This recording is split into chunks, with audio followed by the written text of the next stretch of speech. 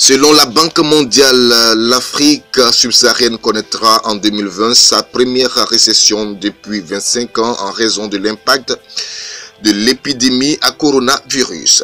Dans son rapport Africa Pulse publié le jeudi 9 avril 2020, l'institution de Bretton Woods a souligné que la croissance économique en Afrique subsaharienne chute de 2,4% en 2019 pour devenir négative et comprise entre moins 2,1% et moins 5,1% en 2020. En particulier, les pays dépendants d'exportations pétrolières et minières devraient être les plus affectés, a affirmé l'institution multilatérale. Albert Sefag, économiste en chef pour l'Afrique à la Banque Mondiale, a déclaré qu'en raison de la détérioration de la situation budgétaire et de l'augmentation de la dette publique, les gouvernants de la région n'ont pas beaucoup de marge de manœuvre pour déployer la politique budgétaire pour faire face à la crise du Covid-19. L'Afrique ne sera pas en mesure de contenir la maladie et ses impacts.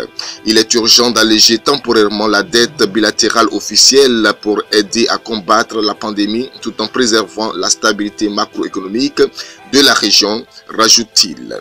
L'Afrique subsaharienne a payé un montant total de 35,8 milliards de dollars du service de la dette en 2018, soit 2,1% du produit intérieur brut régional.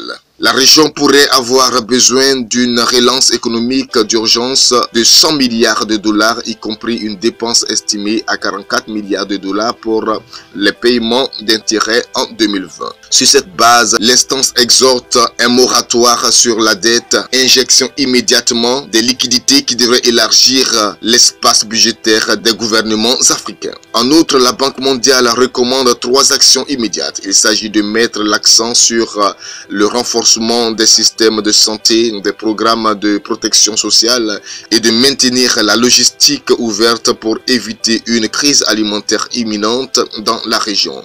Le rapport encourage également les décideurs africains à réfléchir à la stratégie de sortie du Covid-19.